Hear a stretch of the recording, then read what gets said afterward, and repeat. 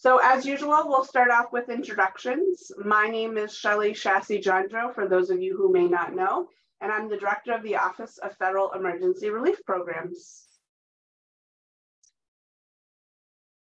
Good morning, everyone. My name is Monique Sullivan, and I am the ARP Coordinator.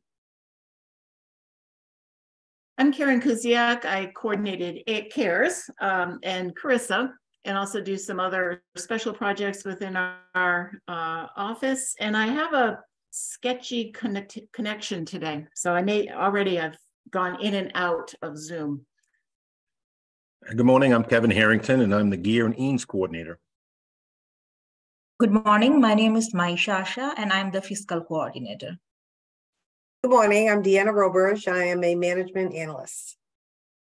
Good morning, I'm Terry Beal, and I'm a Contracted Invoice Reviewer. And like usual, this office hour is being recorded. We do post those on our website. We try to get them in within about a week and a day of the material being presented. So if you happen to have missed an item or would like to engage with a topic and you know that it was discussed at our office hour, we do have the recordings as well as the slides on our website. So just a few things that we're going to talk about today. So we're going to revisit the mandatory learning loss reservation. We're also going to discuss Davis-Bacon prevailing wages and the requirements associated with that federal regulation. We'll highlight some supplies and equipment reminders. We're going to discuss the updated procedures for the ARP invoice overages. We will also dive into some information about the disposition of federally funded purchases.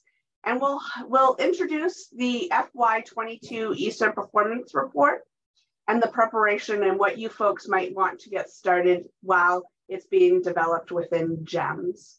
And of course, our objective is just to be sure that everyone participating in the ESSER funds has the information to be sure that they're using the funds effectively and in alignment with the federal regulations. So this isn't anything new. That's just a friendly reminder that LEAs are required to address the impact of lost instructional time with at least 20% of their ARP ESSER funds. And we just gave an example here that there is a minimum of 20%. And we do encourage districts to try to do more than 20%. And part of that is because what we're finding now, we knew this when we first started, but we also are finding it now when we're looking at invoicing, the invoicing system, and when some of the remaining fund projects are over budgeted, which we're going to talk about later in this presentation about ARP over expenses, or what we call overages. And that you don't want to be over in your remaining funds if you don't have a window or a cushion in your 20%, because you could be out of compliance. And so it is something to think about. And the U.S. Department of Education is monitoring this. They are going to be really monitoring it next year in the FY23 performance report. So it's just something to think about at this point in time. Go on to the next slide. So again, here's just a few reminders. Again, LEAs are required to address the impact of lost instructional time with at least 20% of their ARP ESSER funds. So again, if your remaining funds projects are starting to go over, you're going to have to make adjustments to some of your other remaining funds projects if you don't have enough cushion in your 20% to take to account for any of those overages. These are some things that we are finding, and it may cause your application or an invoice to get kicked back. Cross-checking your project descriptions with actual reimbursed expenses. For example, we had summer programming. Project states that it will be funding for FY21, 22, and 23. But we're finding that, and then this is a part of the internal controls that we're finding that districts are saying they're going to do something, but then when we go back and start doing some checking, they're like for this one, but zero funds have been invoiced for, or reimbursed for FY21 and 22. And with the upcoming performance report, we have to report out on expenses for FY22. And if you said in your performance and you said in your project, that you were going to be using this money for summer programming, but you have yet to invoice for it, then that's going to kind of give a skewed picture of what money is being spent for the 20%. It's also going to look like you haven't, or that a district hasn't spent their 20% as well. So these kind of things that are the inconsistencies that I might look at when I'm reviewing a resubmitted application, or just something to think about. Also, project description says funding for 1 year, but the project budget includes 3 years or vice versa. So the budget, the narrative might say 3 years, and then the project description says 1 year. So it might get reopened when a project is resubmitted. I know also, I don't have it on the slide, but I know there's some concern with when an application is resubmitted, and there's questions about, well, it was approved before. Well, I think in full transparency, I've told quite a few districts when I've had conversations with them, we're in the middle of an internal audit, and we're also preparing for a federal monitoring visit back in May, that's coming up in May. And so we're tightening some of our internal controls to make sure that, one, we are not out of compliance at the SCA level, and we're also not out of compliance at the SAU level. So a lot of these protocols and a lot of these regulations were already in place, but with the state of emergency we were in with the pandemic, some of them were not. They were kind of, we just got to get that money out there. So that's something to think about. If things get pushed back to you and you're like confused or not understanding why, this is part of the background for why that's happening. Another thing is the minimum amount budgeted for 20% reservation, but one or more of your remaining funds, projects are overexpended in the federal grant reimbursement system. I've already mentioned this several times, but your project in the application will be reopened to align the project budget with the overexpense and invoicing system. This goes also back to, we're trying to align our approval process, our application review, and also our invoicing system. We're trying to align it back to the federal, the Uniform Grant Guidance requirements, which says that applications have to be pre-approved. And so if you're spending money that wasn't pre-approved, then that's a violation of Uniform Grant Guidance. So we're trying to streamline that and get that back to align with the Uniform Grant Guidance. Invoices may be reopened if negatives appear in the project total amounts.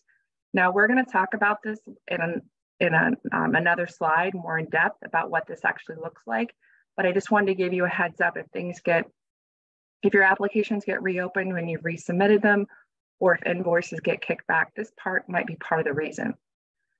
We also, this is in bold, there needs to be a clear connection to COVID-19. We're finding, and it has to also be necessary and reasonable, and it needs to be aligned with your meaningful stakeholder consultation. I know I've repeated myself several times over the last few webinars, but there's been a lot of reopenings of ARP ESSER 3 applications, and all these things still need to be in place when you're doing that. And especially, I'll tell you, if you're reopening a lot of your projects, the level of review may not be the same as it was when we first started doing these reviews. And again, the U.S. Department of Education is still checking on district URLs to make sure the use of plans and the safe return to in-person instruction plans are publicly available on a district's website, and that the safe return to in-person instruction plan has been reviewed in the last 6 months. So these are things, just friendly reminders so that you won't be shocked if things get kicked back or you have some questions. And one thing that you folks want to keep in mind that we're also bringing to the forefront through these two last slides is that 20% is statutorily required. So at the end of ARP, if funds are being returned or have been unused and will not be drawn down or requested in a reimbursement, you want to be sure that you've considered the attempts that you've made to focus on that learning loss, which is in the statutory requirements. So again, it may not come to the end of ARP in September 30th of 2024, and you're just returning 20% of your funds because you may not have been able to have any impact on the loss of instructional time. So really thinking about what that means, that term that says you must utilize 20% of your ARP ESSER funds. So if you are spending 60% of your funds, thinking about potentially how much of that 60% can be focused on learning loss instruction. In the application, it does have a logic that indicates that you've met the minimum and budgeted for it, but how does that transpire into the actuals and the reimbursements that you're requesting?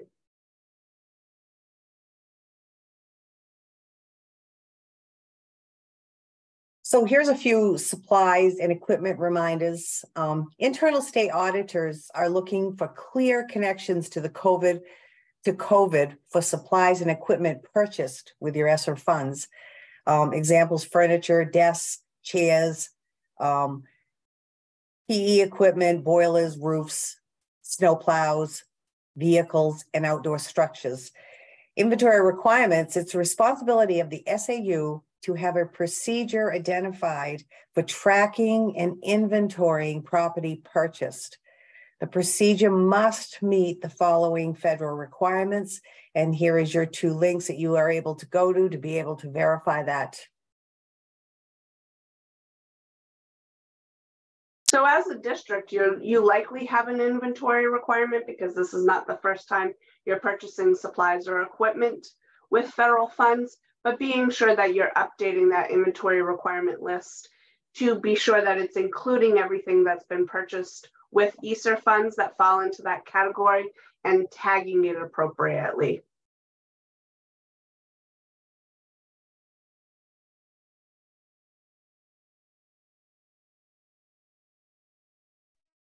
Hi, this is Karen. I don't have the video on in hopes that I won't get bumped. But we want to remind folks about Davis-Bacon Act and the prevailing wages requirement of for some projects that are funded with ESSER or GEAR funds. An LEA that uses ESSER or GEAR funds for the following: minor remodeling, renovation, repair, or construction contracts over $2,000 must meet all Davis-Bacon prevailing wage requirements. That's a US Ed federal fund requirement. Some HVAC upgrades may constitute minor remodeling. Minor remodeling means minor alterations in a previously completed building. And a lot of SAUs have those kinds of projects going on.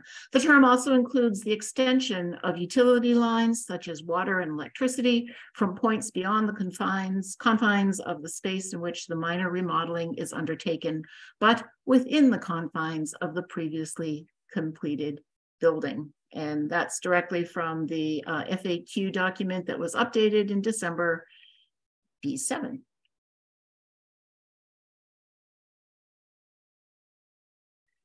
And it's really the SAU or LEA's responsibility to follow the Davis-Bacon requirements. And we've listed here a number of resources that the US Department of Labor has put together so that you can find the fact sheets, you can find the poster that you have to have on the site. You can find what you need to do for record keeping and for being able to prove that the payrolls were in line with the requirements, and also a place to find the wage determinations for where we are for Maine.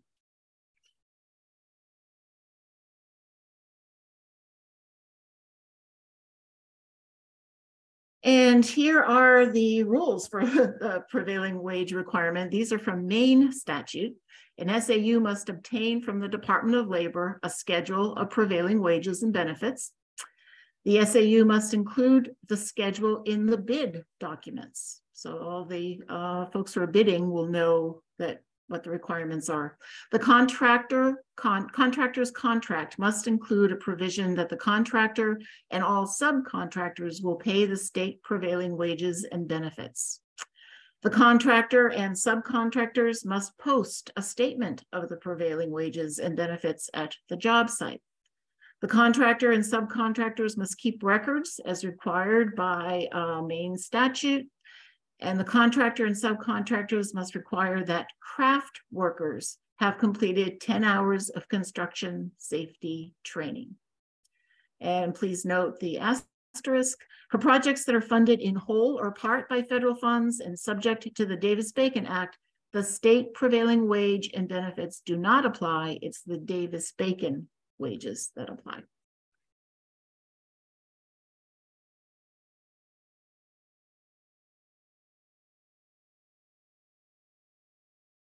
And here's a reminder about HVAC. If an LEA uses funds for HVAC system under, this is federal statute now, the American Society of Heating, Refrigeration, and Air Conditioning Engineers, I'm going to guess that says ASHRAE. I don't live in their world, but let's say ASHRAE standards apply.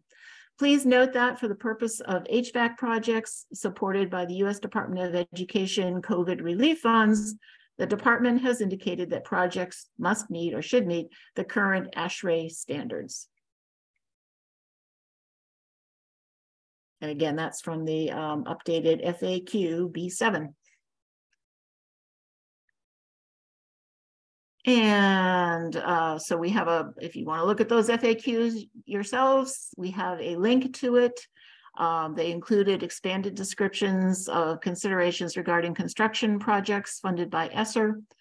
Our team is continuing to schedule meetings to discuss the status of projects. We typically do one a week.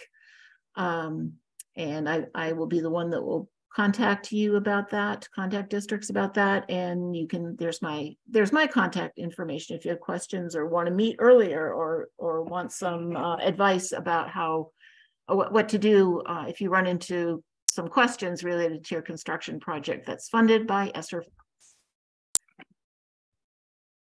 And we highlighted all of this information because we see the trend that is happening within the U.S. Department of Education and the questions that they're posing to state education agencies.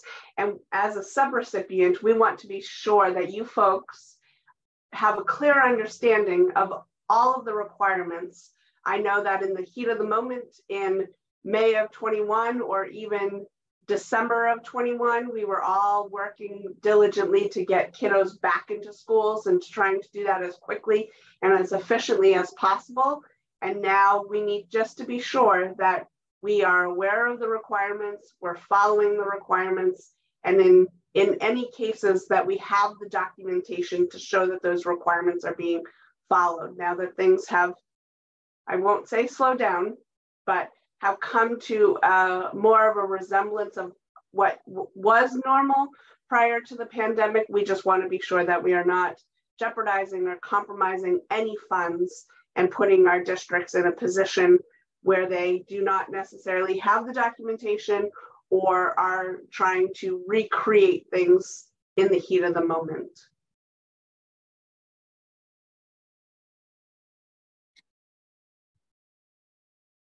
So as Monique mentioned, we are continuously working to improve our processes to make sure we are minimizing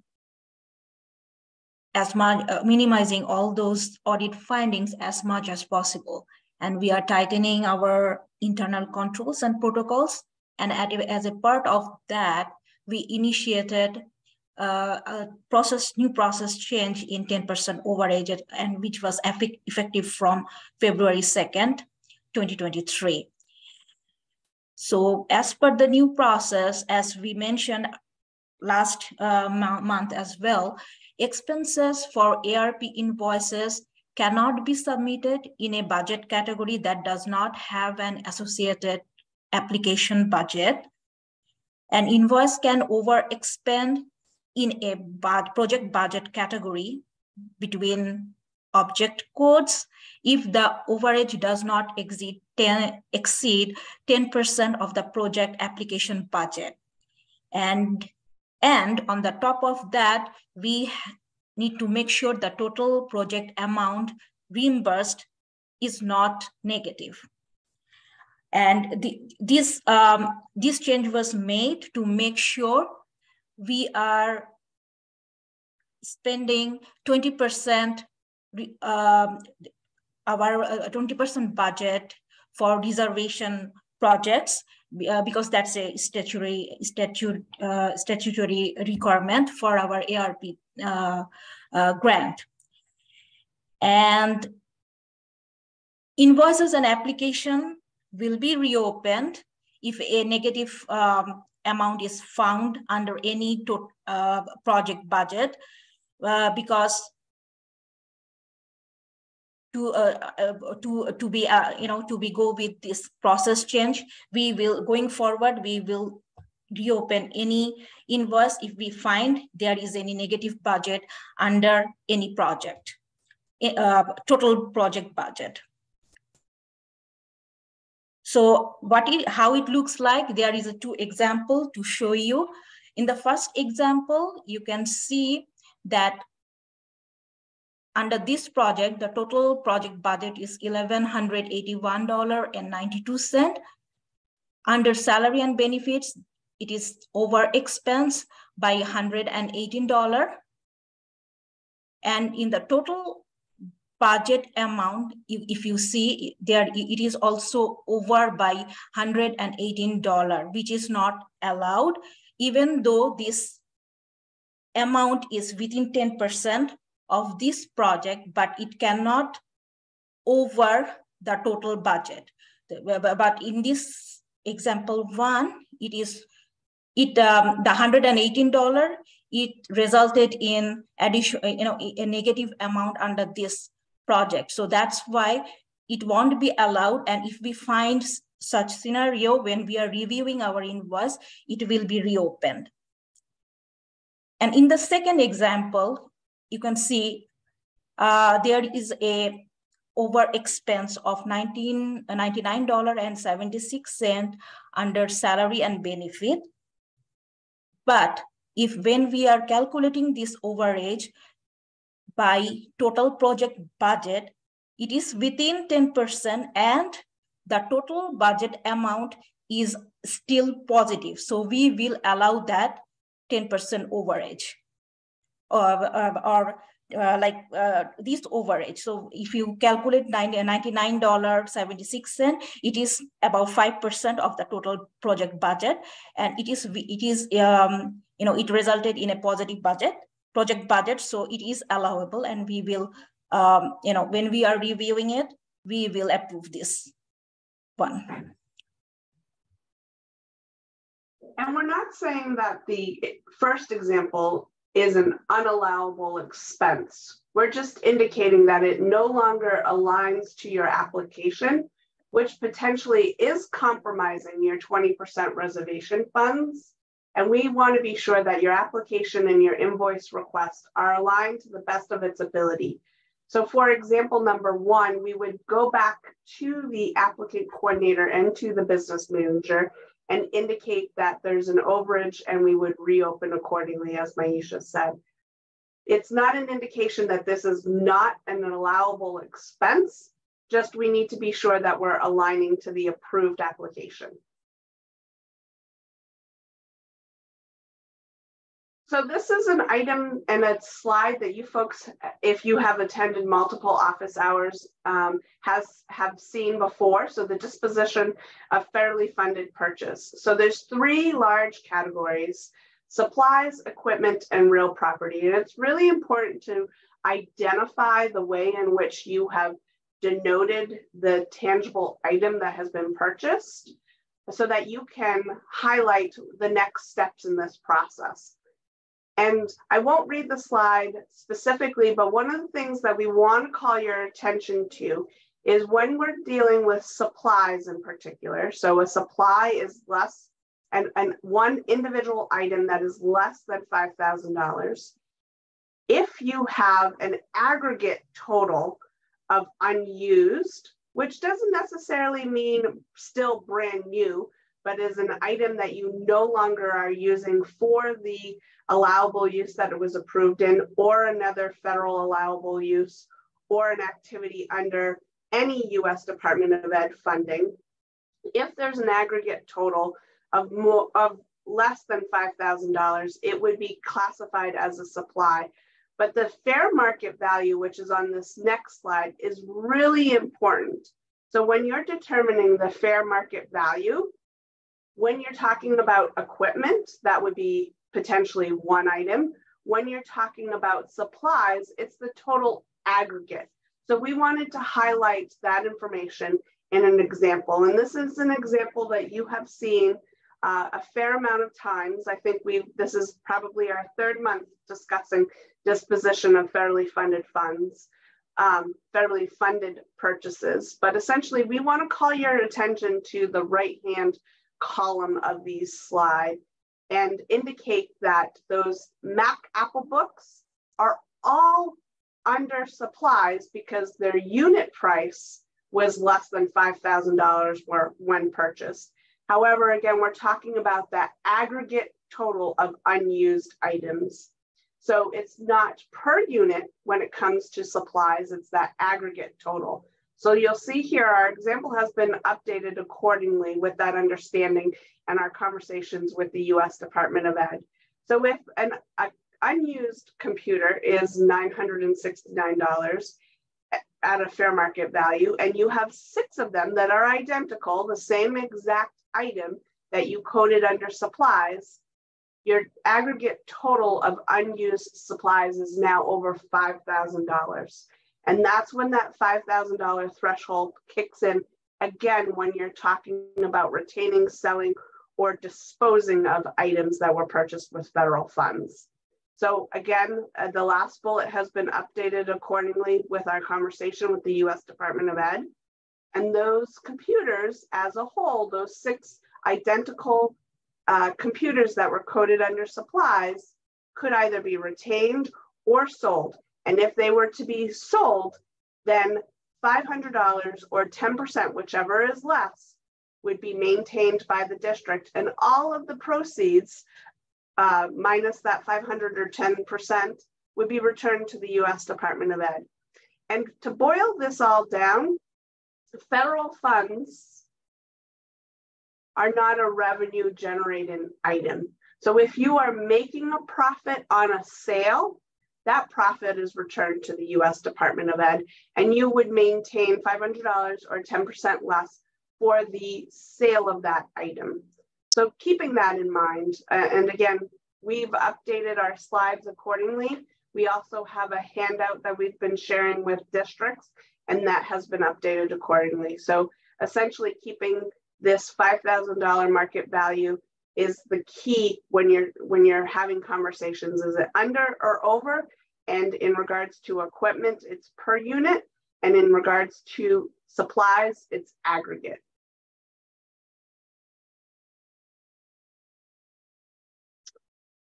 So we highlighted on our topic slide that we would discuss the performance reports. So the SEA, so the Maine Department of Education's annual performance report is due May 4th. And that date was released about 2.5 weeks ago. What we've been doing in the interim is pulling together and attending webinars to identify what we would need to collect from our SAUs to be able to be sure that we're reporting to the US Department of Education. So the ESSER, which is the Education Stabilization Fund, which includes all of the ESSER funds, so CARE ESSER 1, CRISA ESSER 2, ARP ESSER 3. There is an public data collection form, and that public collection data form is available online. It's 59 pages or so, and that's what the US Department of Education is asking of all of the SEAs in the nation, so that they can collect information and report back to all of the items that they report back on.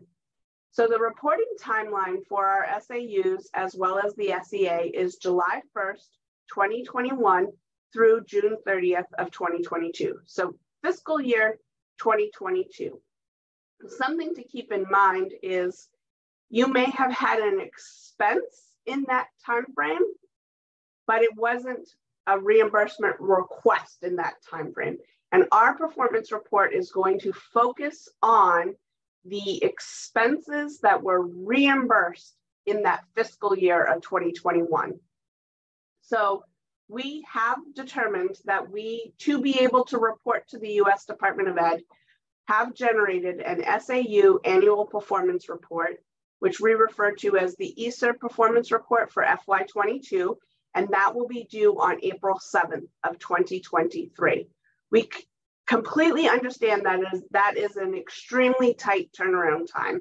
So we are putting a blank template copy of the performance report on our website while the report is being built in GEMS. We are hopeful that the report will be in a test form by the end of this week and be able to be live early midweek next week. But in the meantime, we are putting together a priority notice that will go out to districts with the link to the website, to the blank template, as well as we will also be sending out an email via GEMS. One of the notions that I want to draw your attention to, and I alluded to it earlier in the reporting timeline, what our team is doing is we are pulling together all of the reimbursement requests that were made in FY22.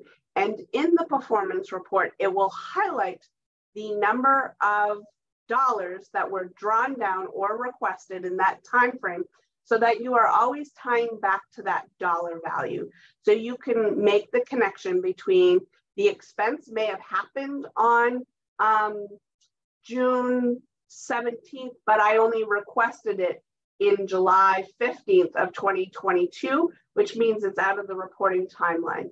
So we're hoping that fiscal data will help to streamline the process, but also provide a support to our districts, as we are well aware that it is a very tight turnaround time. And again, Monique highlighted it in earlier slides. The performance report will also request active links to the use of funds plan and to the safe return to in-person plan. And just a friendly reminder, these plans are required to be reviewed and updated, if applicable, every 6 months. So in the performance report, we're going to ask you for the URL for both of those plans, each of those plans. And then we will also ask you if it's been reviewed and the date that it's been reviewed, and revised and the date that it's been revised. And that should correlate with the information that is publicly available on the website. And we will work on posting the link in the chat box. And if we don't get to it by close of the hour today, we will be sure that it's sent to you folks in the priority notice. As always, we leave you with some resources. We also highlight our office hours for the first Thursday of every month, but you folks are here, so you're well aware of those monthly office hours. We do encourage you to share this registration link with your business managers, or potentially if your curriculum director is not the ESSER applicant coordinator, you can also share with central office staff. We essentially welcome all to these office hours because we do feel that this information is important for our ESSER applicant coordinators, but also funnels into a whole array of roles. And you'll see that on the performance report, that there potentially will be some questions that you have to work with colleagues at the central office or within each individual school units that you have. So keep that in mind when you're promoting the registration of this office hour for us. We also put out a monthly newsletter. So we do have our monthly newsletters all the way through February of 2023 posted on our website. If you happen to have missed one, they are only 2 pages. They have some real highlighted information that we want to be sure everyone is aware of. We do encourage you to view those. And here is our contact information. And what I'm going to do is I'm going to leave that up on the computer screen for just a moment, and then I'm going to take away the screen so that we can see our faces and engage in question and answers. I know that there was one question that we've tended to write in the chat box. So if you were looking for that link for the template of the performance report, you can find that in the chat box.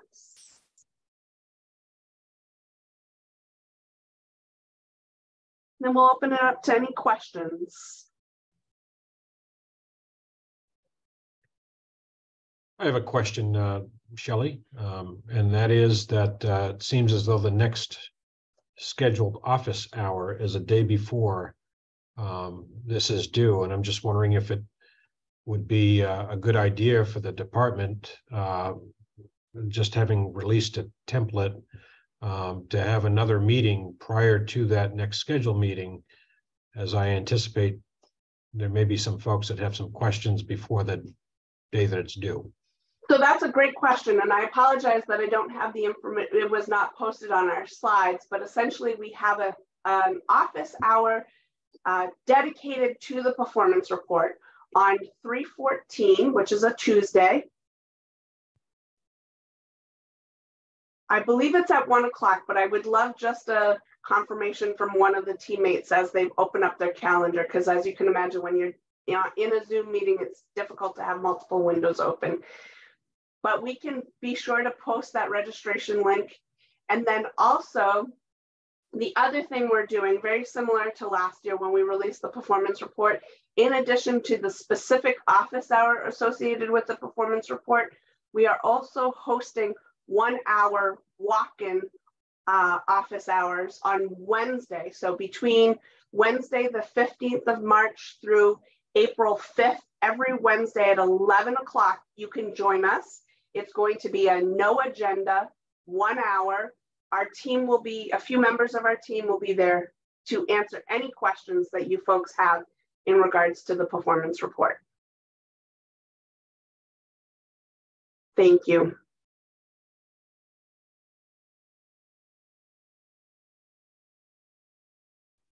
I had, excuse me, I had a question regarding disposing of equipment. If something is deemed to be non-usable or have a really reduced value, does that change, and how do we document it? I'm thinking, for example, let's say we purchased Chromebooks for students and they get to the point where they're really outdated and we're not able to use them. So the Chromebooks are going to likely sit in the supply category because it doesn't meet that $5,000 federal threshold for it to go to equipment. At a local level, you may choose to code it as equipment, but essentially at a federal level, that threshold for equipment is $5,000. And $5,000 is used a lot in multiple different contexts. So when we are identifying if it is a supplier equipment, we indicate, was that unit price $5,000 or more at time of purchase? So those Chromebooks, I believe, probably were not $5,000 or more per unit. So they're a supply. Okay, I think the example of the MacBooks and having 6 of them exceeding the $5,000 made me question that. Just because if we have $10,000 worth of Chromebooks, would that then be considered equipment and not a, like it goes over that 5,000? No, it's different. So it initiates supplies, right? It was initiated and purchased as a supply. And what happens is when you're going to dispose of them, retain, sell, or dispose of them, you have to determine aggregately how much the fair market value is for those 10 Chromebooks or that $10,000 original purchase of Chromebooks. Okay. So it triggers, it still stays as a supply, and that supply triggers to be aggregate versus unit costs. So Chromebooks potentially are at a place where multiple years later are no longer being updated, or software cannot be put onto these devices. And what happens is they can either be retained or sold if they exceed the $5,000 market aggregate total. Okay, thank you.